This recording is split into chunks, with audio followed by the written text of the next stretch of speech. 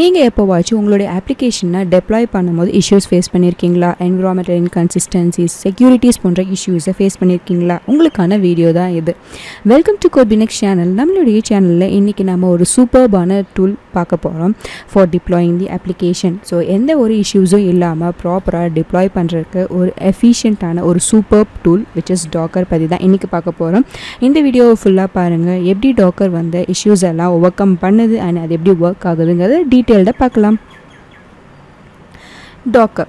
So Docker வர்றதுக்கு முன்னாடி என்னென்ன மாதிரியான இஷ்யூஸ்லாம் நம்ம ஃபேஸ் பண்ணிகிட்டு இருந்தோம் அப்படின்னு ஃபர்ஸ்ட் பார்க்கலாம். ஸோ அது எப்படி வந்து நம்ம டாக்கர் ஓவர் கம் ஆகுது அப்படிங்கிறது நம்மளுக்கு தெரிஞ்சிடும். அண்ட் இந்த டூல் எவ்வளோ எஃபிஷியன்ட் அண்ட் பவர்ஃபுல்லாக ஒர்க் ஆகுதுங்கிறதுக்கான ரீசனும் தெரிஞ்சிடும். ஃபர்ஸ்ட் திங் வந்து நம்ம டெப்ளாய் பண்ணும்போது ஒரு டெவலப்பர் வந்து ஃபேஸ் பண்ணக்கூடிய ஃபர்ஸ்ட் ப்ராப்ளம் வந்து என்விரான்மெண்டல் இன்கன்சிஸ்டன்சி. நம்ம ஆப்வியஸ்லி நம்ம கொலீக்ஸ்லாம் சொல்லி கேள்விப்பட்டிருக்கோம். ஏன் நம்மளே கூட சொல்லியிருப்போம், ஆஸ் அ டெவலப்பர் என்னோடய சிஸ்டமில் ஒர்க் ஆகுது அதுதான்.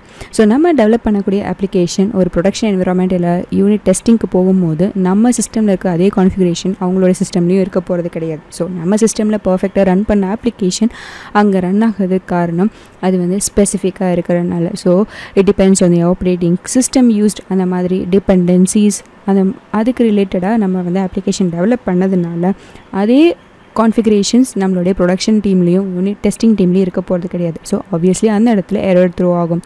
நம்ம ஒர்க் பண்ணது எல்லாமே வந்து வேஸ்ட் ஆகிடும். ஸோ என்விரான்மெண்ட் ஸ்பெசிஃபிக் டாஸ்க்கை திருப்பி பண்ணுற மாதிரி ஆகும். கரெக்டுங்களா? அது மட்டும் இல்லாமல் நெக்ஸ்ட்டு வந்துட்டு டிபெண்டன்சி. ஸோ ஒரு அப்ளிகேஷன் ரன் ஆகணும்னா அதுக்கு தேவைப்படக்கூடிய டிபெண்டன்சிஸ் அத்தனையுமே டவுன்லோட் பண்ணியிருக்கணும், இன்ஸ்டால் பண்ணியிருக்கணும். அது மட்டும் இல்லாமல் பர்ஃபெக்டான வெர்ஷன், நம்ம எந்த வெர்ஷனில் வச்சு டெவலப் பண்ணமோ அதே வெர்ஷன் வச்சு தான் அதுலேயும் இருக்கணும். அப்போ தான் நம்மளோட அப்ளிகேஷன் ப்ராப்பராக ரன் ஆகும். ஸோ ஃபர்ஸ்ட் வந்து சிஸ்டம் பேஸ்டாக இருக்கும். செகண்ட், நம்ம என்ன மாதிரியான லைப்ரரிஸ் யூஸ் பண்ணுறோமோ அதே லைப்ரரிஸ் வந்து அங்கேயும் இருக்கணும். ஸோ அப்போ தான் நம்மளுடைய சிஸ்டம் வந்து ஒர்க் ஆகும். ஸோ இந்த மாதிரியான நிறைய வந்து டிஃபிகல்ட்டிஸ் வந்துட்டு ட்ரெடிஷ்னல் மெத்தட்ஸில் இருந்து இது எல்லாம் ஓவர் கம் பண்ணது தான் நம்மளுடைய டாக்கர். இது மட்டும் இல்லாமல் ஒரு சில மேஜர் இஷ்யூஸான என்ன அப்படின்னு பார்த்தீங்கன்னா, நம்ம வந்து ஐசோலேஷன் ஆஃப் அப்ளிகேஷனுக்காக பல டெவலப்பர்ஸ் வந்து விஎம்ஸ் தான் யூஸ் பண்ணிகிட்ருக்காங்க. ஸோ விஎம் யூஸ் பண்ணுறதுனால வரக்கூடிய விஷயம் என்னென்னா ரிசோர்ஸ் ஓவர்ஹெட். விஎம்க்குன்னு தனியாக ஆப்ரேட்டிங் சிஸ்டம் வேணும், மெமரி வேணும், ஸ்டோரேஜ் வேணும். ஸோ இந்த மாதிரியான ரிசோர்ஸ் ஓவர்ஹெட்ஸ் வந்து அதிகமாக இருக்குது. அண்ட் ஆப்வியஸ்லி இந்த மாதிரி டிபெண்டன்சிஸ்லாம் இருக்கிறதுனால ஸோ சிஸ்டம் டிபெண்ட்டாக இருக்குது, டிபெண்டன்சிஸ் தேவை, அதுக்கேற்ற மாதிரி இன்ஸ்டலேஷன்ஸ் அத்தனையுமே நம்ம பண்ணி அதுக்கப்புறம் மேனுவலாக என்னென்ன எரர்ஸ் க்ரியேட் ஆகுது, ஸோ வேறு என்விரான்மெண்ட்க்கு போகும்போது என்னென்ன டிபெண்டன்சினால எரர் க்ரியேட் ஆகுது அதெல்லாம் பக் ஃபிக்ஸ் பண்ணி வர்றதுனால நம்மளுடைய டிப்ளாய்மெண்ட் ப்ராசஸ் ரொம்பவே ஸ்லோ டவுன் ஆகிடுது. கரெக்டுங்களா? அது மட்டும் இல்லாமல் உங்களுடைய அப்ளிகேஷன்ஸ்க்கு ஒரு அளவுக்கு ஐசோலேஷன் தான் ப்ரொவைட் பண்ண முடியும். ஸோ அதுக்கு ஒரு அளவுக்கு ஐசோலேஷன் ப்ரொவைட் பண்ணுறதுனால ஏதோ ஒரு அப்ளிகேஷனில் நடக்கக்கூடிய பக் ஆர் எரர் நம்ம அப்ளிகேஷனையும் எஃபெக்ட் பண்ணுறதுக்கான வாய்ப்புகள் இருக்குது. ஸோ ஒரு அப்ளிகேஷனால் நடக்கக்கூடிய பக்ஸ், செக்யூரிட்டி இஷ்யூஸ் அது வந்து நம்ம அப்ளிகேஷன் இன்டர்ஃபியர் ஆகிறதுக்கான வாய்ப்புகளும் இருக்குது. ஸோ இதனால் செக்யூரிட்டியுமே ரொம்ப வந்து லேக் ஆகுது. ஸோ இதையெல்லாம் ட்ரெடிஷ்னல் மெத்தட்ஸ்லாம் நம்ம டிப்ளாய் பண்ணும் போது இருக்கக்கூடிய ஆர் ஃபேஸ் பண்ணிகிட்டு இருந்தக்கூடிய ப்ராப்ளம்ஸ், இந்த அத்தனை ப்ராப்ளம்ஸையுமே வந்து ஓவர் கம் பண்ணது தான் நம்மளுடைய Docker. So security deployment time reduce ஆகுது. ஸோ டிபெண்டன்சிஸ் வேணும். ஸோ இது எத்தனை விஷயத்தையும் ஓவர் கம் பண்ண நம்ம கொண்டு வந்த ஒரு பவர்ஃபுல்லான டூல் தான் டாக்கர்.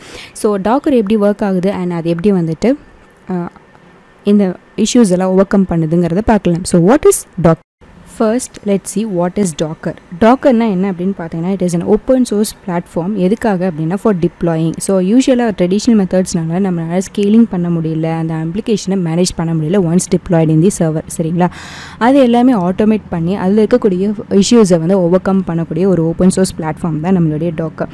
இந்த அப்ளிகேஷன் எப்படி ஒர்க் ஆகுதுன்னா, கண்டெய்னரைசேஷன் அப்படிங்கிற ஒரு விஷயத்தை வச்சு ஒர்க் ஆகுது. கண்டெய்னர்ஸ் அப்படின்னா என்ன அப்படின்னு பார்த்தீங்கன்னா, ஒரு லைட் வெயிட் ஸ்டாண்ட் அலோன் ஒரு அப்ளிகேஷன்ஸ் வந்து ரன் பண்ணுறதுக்கு தேவைப்படக்கூடிய ஸோ ஒரு சாஃப்ட்வேர் எனிதிங் ரன் பண்ணுறதுக்கு தேவைப்படக்கூடிய கோட்ஸ், ரன் டைம் லைப்ரரிஸ் எல்லாமே வச்சுருக்கக்கூடிய ஒரு executable package, light weight executable package தான் வந்துட்டு கண்டெய்னர்ஸ்.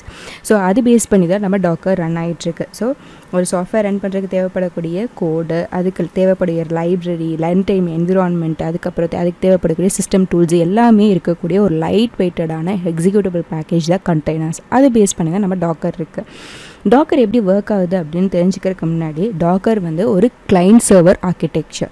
ஸோ கிளைண்ட்லேருந்து ரெக்வஸ்ட் பாஸ் ஆகும், அது வந்து சர்வர் வந்து ரன் பண்ணி கொடுக்கும். ஸோ இந்த மாதிரியான ஒரு ஆர்கிடெக்சர் தான் கிளைண்ட் நம்ம டாக்கருடையது.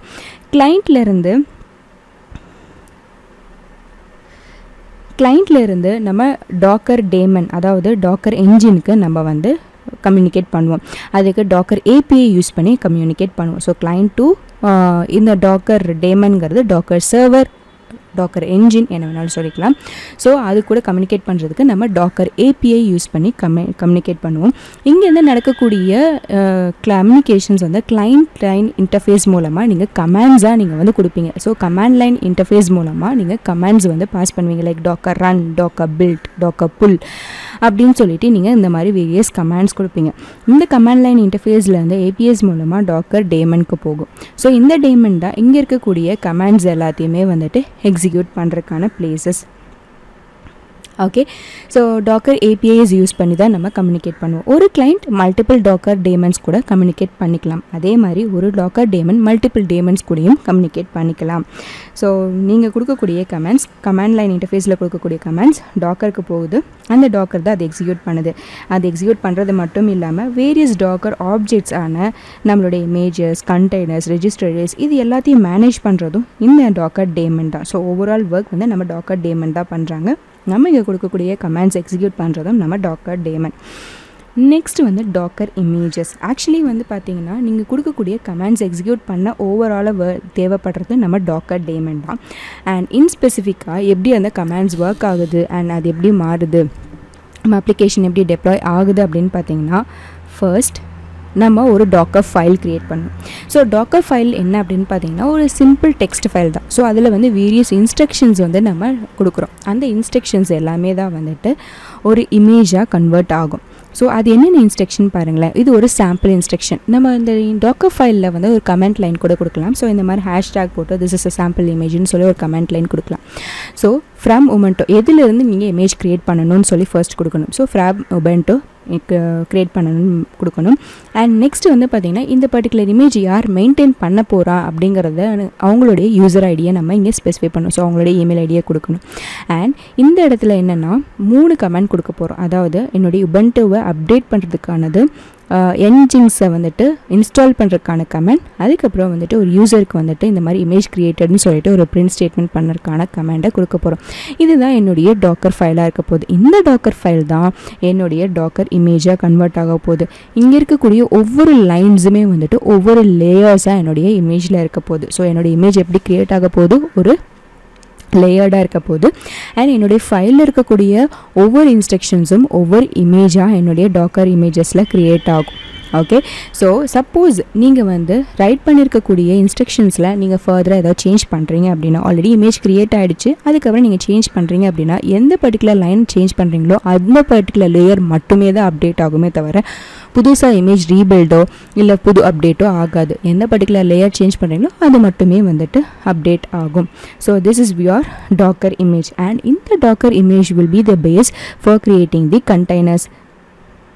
பேசிக்கலி இந்த டாக்கர் இமேஜ் என்ன அப்படின்னு பார்த்தீங்கன்னா, it is a standalone executable package. அதில் வந்து ஒரு சாஃப்ட்வேர் ரன் பண்ணுறதுக்கு தேவைப்படக்கூடிய அனைத்து விஷயங்களும் இருக்கும். இப்போ ஃபார் எக்ஸாம்பிள் பைத்தானில் ஏதாவது ஒரு அப்ளிகேஷன் டெவலப் பண்ணுறீங்க அப்படின்னா பைத்தானுக்கு தேவைப்படக்கூடிய quotes, run time environments, libraries, settings எல்லாமே அந்த இமேஜில் இருக்கும். ஸோ இட் இஸ் அன் இமேஜ்னா ஒரு எக்ஸிக்யூட்டபிள் சாஃப்ட்வேர் பேக்கேஜ் தான் நம்மளுடைய image. This is created from the Docker file which is a set of instructions.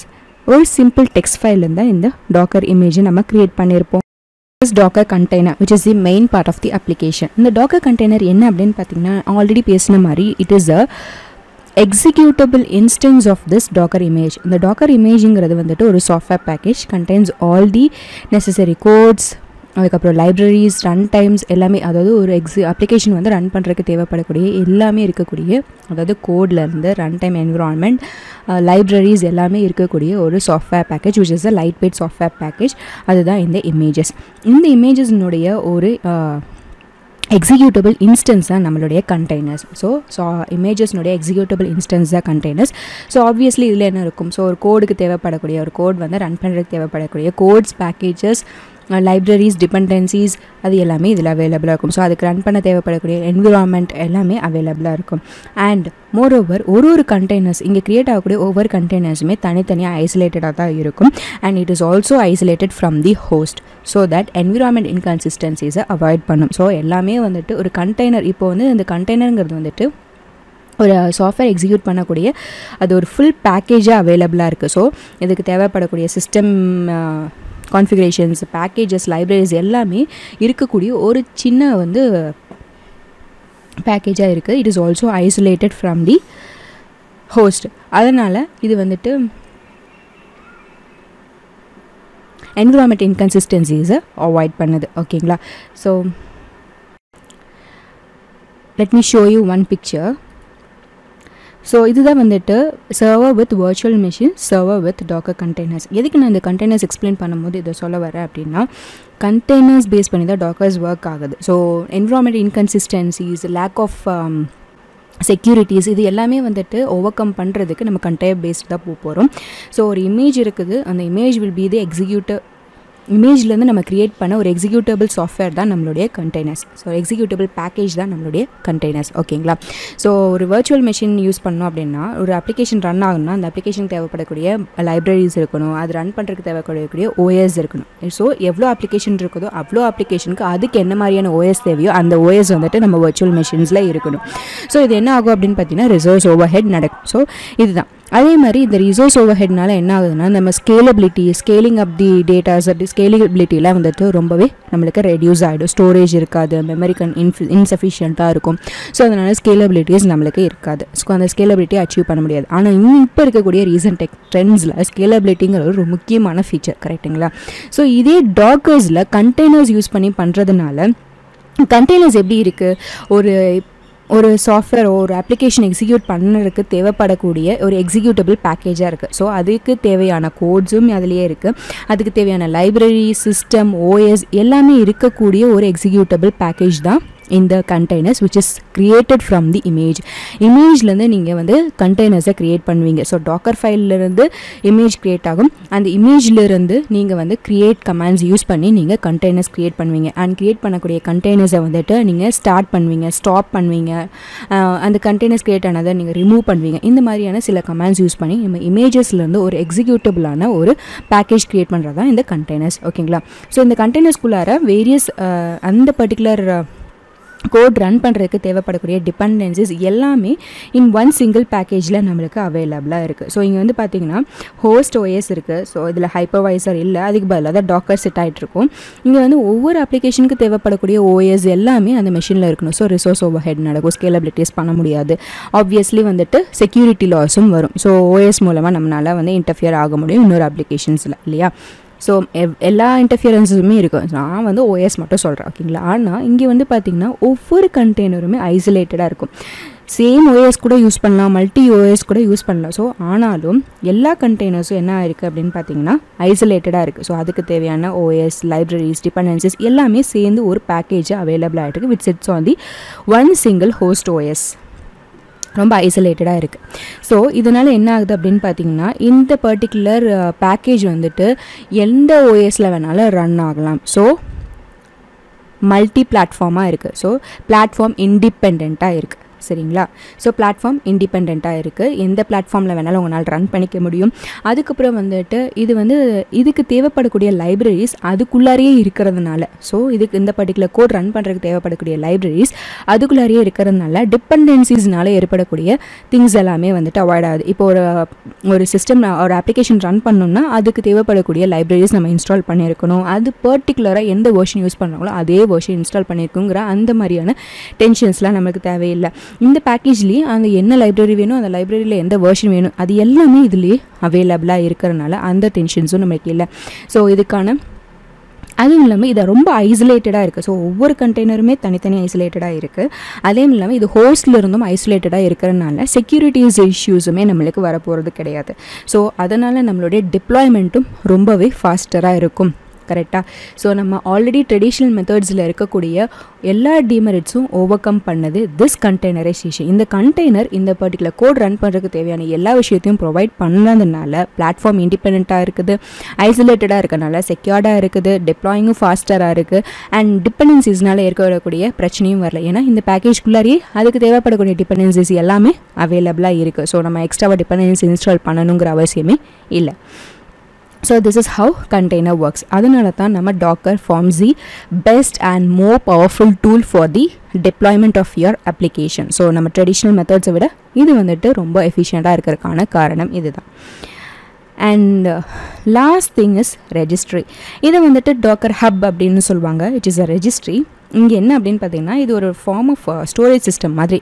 இப்போ நீங்கள் ஒரு இமேஜஸ் க்ரியேட் பண்ணுறீங்கன்னு வச்சுக்கோங்களேன், அந்த இமேஜஸை நீங்கள் வந்துட்டு பப்ளிக் ரெஜிஸ்ட்ரி, அதாவது which is Docker Hub, private ரெஜிஸ்ட்ரியும் so அவைலபிளாக இருக்குது, நோ ப்ராப்ளம். ஆனால் உங்களுக்கு public registry which is Docker Hub use பண்ணணுன்னாலும் use பண்ணிக்கலாம். இங்கே என்ன பண்ணலாம் அப்படின்னு பார்த்தீங்கன்னா நீங்கள் ஸ்டோர் பண்ணியிருக்க, நீங்கள் வந்து க்ரியேட் பண்ண இமேஜஸை இங்கே ஸ்டோர் பண்ணிக்கலாம். ஸோ அதுக்கு தேவைப்படக்கூடிய திங்ஸ் எல்லாமே நீங்கள் என்ன பண்ணிக்கலாம், இந்த ரெஜிஸ்டரியில் இமேஜஸோ அதுக்கு தேவைப்படக்கூடிய எக்ஸ்டென்ஷன்ஸ், ப்ளக்இன்ஸ் எல்லாமே நீங்கள் இந்த ரெஜிஸ்டரிஸில் ஸ்டோர் பண்ணிக்கலாம். ஸோ நீங்கள் க்ரியேட் பண்ண இமேஜஸ் இங்கே ஸ்டோர் பண்ணுறதுனால ஃபர்தராக வேறு ஏதாவது டெவலப்பர்ஸ் வேணும்னா டெவலப்பர்ஸ்க்கு இந்த அப்ளிகேஷன் ஒரு இந்த சாஃப்ட்வேர்னுடைய இமேஜஸ் வேணும்னா அவங்க டைரெக்டாக இங்கேருந்து எடுத்துகிட்டு அந்த சாஃப்ட்வேர்ஸ் யூஸ் பண்ணி அவங்களுடைய அப்ளிகேஷன்ஸை க்ரியேட் பண்ணிக்கலாம். So this is like a storage system. இங்கே உங்கள் இமேஜஸை நீங்கள் வந்து ஷேர் பண்ணி ஸ்டோர் பண்ணி வைப்பீங்க. ஸ்டோரிங் இன் த சென்ஸ் இது வந்து ரொம்ப காமன், நீங்கள் ஸ்டோர் பண்ணவங்கனால தான் ஆக்சஸ் பண்ண முடியும்லாம் இல்லை. இது ஒரு சென்ட்ரல் லைப்ரரி மாதிரி. நீங்கள் போய் அந்த புக் அங்கே வச்சுட்டு வரீங்க, எனிஒன் கேன் ஆக்சஸ் இட். அந்த மாதிரி இந்த இமேஜஸை நீங்கள் இந்த இடத்துல வந்துட்டு ஷேர் பண்ணிடுவீங்க. This is Docker Hub. பப்ளிக்கும் இருக்குது, ப்ரைவேட்டும் இருக்கும். பப்ளிக்கில் வந்து நீங்கள் ஸ்டோர் பண்ணுறீங்க அப்படின்னா எனி டெவலப்பர்ஸ் கேன் ஆக்சஸ் அந்த இமேஜை ஆக்சஸ் பண்ணி அவங்களுடைய அப்ளிகேஷனுக்கு பேஸ் இமேஜாக வச்சு அவங்களுடைய அப்ளிகேஷன் டெவலப் பண்ணிக்கலாம். உங்களுடைய இமேஜை பேஸ் இமேஜாக வச்சு அவங்களுடைய அப்ளிகேஷன் டெவலப் பண்ணிக்கலாம். ஸோ நீங்கள் இதை வந்து பப்ளிக்காக நீங்கள் வந்து கொடுத்துட்றீங்க உங்களுடைய இமேஜை. So this is the registry. Okay. And suppose அவங்களுக்கு நீங்கள் டெவலப் பண்ண அதே மாதிரி ஒரு கண்டெய்னர் அவங்களுக்கு வேணும் அப்படின்னாலும் இந்த இமேஜை ஆக்சஸ் பண்ணி கண்டெய்னர்ஸ் க்ரியேட் பண்ணி அவங்க எக்ஸிக்யூட் பண்ணி அவங்க அந்த சாஃப்ட்வேர் ஆர் அப்ளிகேஷனை ரன் பண்ணிக்கலாம்.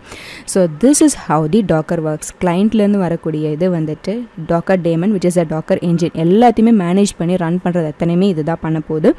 டாக்கர் ஃபைல்லேருந்து க்ரியேட் ஆகிற டாக்கர் இமேஜினுடைய கண்டெய்னருங்கிறது வந்துட்டு இமேஜினுடைய எக்ஸிக்யூட்டபிள் இன்ஸ்டன்ஸ் தான் Docker இமேஜ். ஸோ நம்மளுடைய டாக்கர் வந்து கண்டெய்னரைசேஷன் யூஸ் பண்ணி தான் ஒர்க் ஆகுது. அண்ட் அது யூஸ் பண்ணி ஒர்க் ஆகிறதுனால நடக்கக்கூடிய மெரிட்ஸையும் நம்ம பார்த்துட்டோம். எஸ். ஸோ இதனால் ஃபாஸ்ட்டாக டிப்ளாய்மெண்ட் இருக்குது, செக்யூரிட்டி இஷ்யூஸுமே இருக்காது. ஏன்னா நம்ம எல்லாமே ஐசோலேட்டடாக இருக்கிறதுனால செக்யூரிட்டிஸ் இஷ்யூஸும் இருக்காது, பிளாட்ஃபார்ம் இண்டிபெண்ட்டாக இருக்கும். ஓகே. மெயின்டெனன்ஸும் ரொம்ப ஈஸியாகவே நடக்கும். So this is all about Dockers. So ஏன் வந்து இந்த மாடர்ன் சாஃப்ட்வேர் டெவலப்மெண்ட்டில் டாக்கர்ஸ் வந்து இவ்வளோ எஃபிஷியன்ட் அண்ட் பவர்ஃபுல் டூலாக இருக்குது அப்படிங்கிறதுக்கான ஸ்டேபிள் ரீசன் இதுதான். ஸோ இந்த வீடியோ உங்களுக்கு பிடிச்சிருந்தா லைக் பண்ணுங்கள், ஷேர் பண்ணுங்கள், மறக்காமல் Codebinx சேனலுக்கும் சப்ஸ்கிரைப் பண்ணிக்கோங்க. பக்கத்தில் இருக்க பெல் ஐக்கானையும் கிளிக் பண்ணிக்கோங்க. ஸோ தட் நான் ஃபர்தராக போஸ்ட் பண்ணுற ஒவ்வொரு வீடியோஸும் உங்களுக்கு நோட்டிஃபிகேஷனாக வந்துடும். Thank you so much.